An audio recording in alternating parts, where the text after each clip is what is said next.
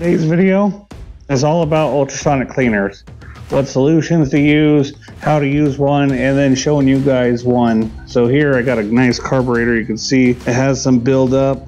This is one I did not take apart to even try to clean. I just replaced it. This is on an old Briggs lawnmower. You'll see this a lot. Very, very common carburetor. This is the one with the choke, so no primer bulb. I'm going to teach you guys how I use my ultrasonic cleaner when I need to use it. Stuff like this I would take home and clean if I needed to clean it, but most of the time I just replace them, because a lot of times this part right here will break, and if this part breaks, it's cheaper just to replace the carburetor than replace this. So let me go over the ultrasonic cleaner. So these things are pretty cheap. They sell them now at Harbor Freight, big old ones with a drain pit. Mine doesn't have a drain pit, it's a smaller one. I'll have links in the description if you guys want to check out some, all sorts of them. This is not paid. I bought this a long time ago. I've had this for about 4 years now, and all ultrasonic cleaners come with a basket.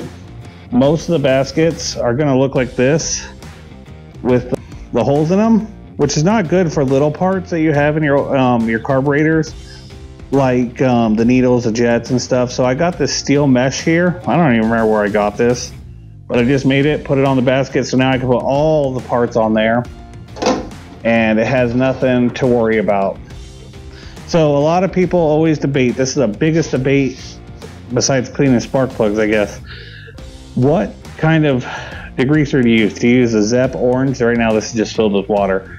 Do you use simple green? Do you use an actual ultrasonic solution? But my answer is, you know what I use? I just use Dawn blue dish soap, which I have some in here. This is what I do, just soapy water. This is pretty much what I use as my degreaser for everything. It's relatively a great degreaser. So what I'm gonna do is I'm gonna fill this up with the Dawn blue dish soap.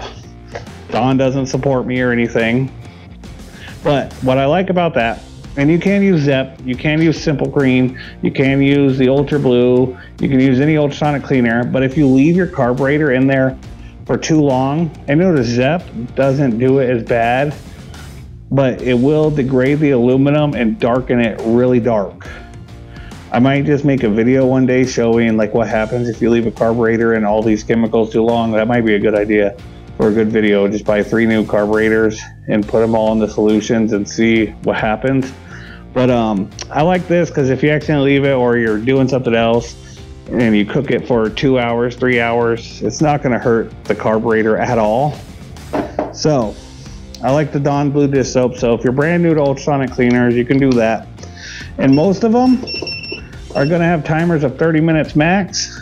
I like to run it once, see what it looks like. If I have to keep it in there, I rotate it a little bit, put it in there for another 30 minutes, come back to it, because you don't want to be in the same room because this thing is really loud. Now Chris X Outdoors, I'll have a link to his channel down below. He made a video making a box, a soundproof box on how to make a soundproof box for ultrasonic cleaner. Really cool. I might do that one day. Cool video on how to do that. So I'll link that down below if you guys want to check that out. But we're going to take apart this carburetor and we're going to look and see just how bad it is. I don't know how long I've had this carburetor sitting, if there was any gas still left in it. But like I said, I do like the dish soap. You can leave it in there. It's not going to destroy your gaskets or anything. Let's look at this piece.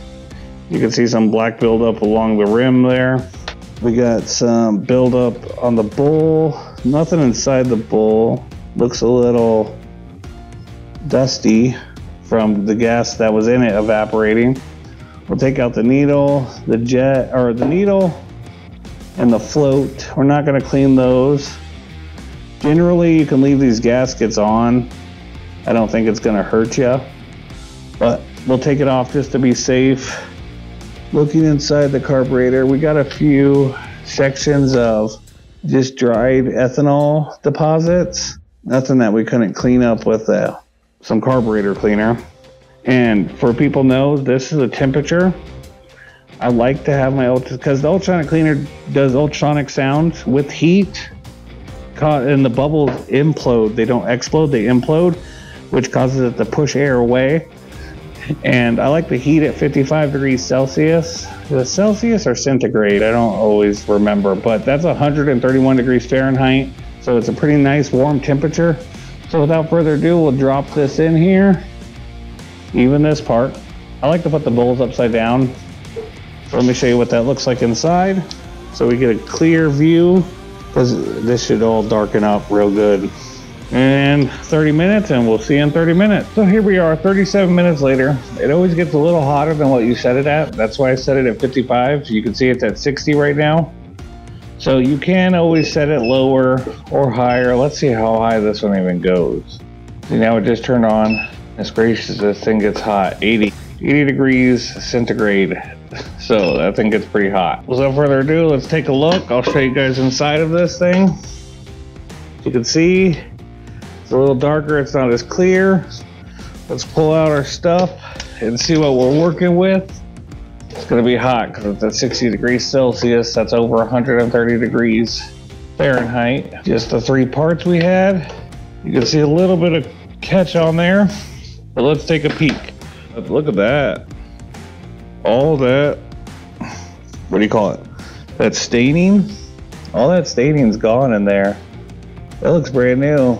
You can see where someone was trying to grab this and twist it. All that scratch marks.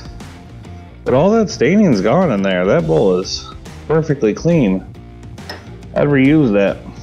Let's take a look at this jet here. Now you always want to take an air compressor and blow out all the holes. Make sure you get all that soapy water out.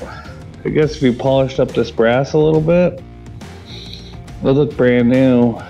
It didn't really remove some of that black from the washer, but that's clean. Now the main component is the carburetor. All of our deposits are gone. We got a little pitting from where those deposits sat. Other than that, the carburetor is 100% clear clean.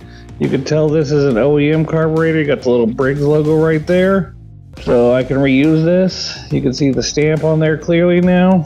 And if anything, I could just put a new seat in there. But I think that seat's good, and this carburetor is reusable. So other than I just gotta blow it out.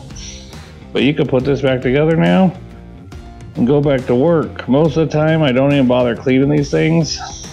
It's just easier to replace them.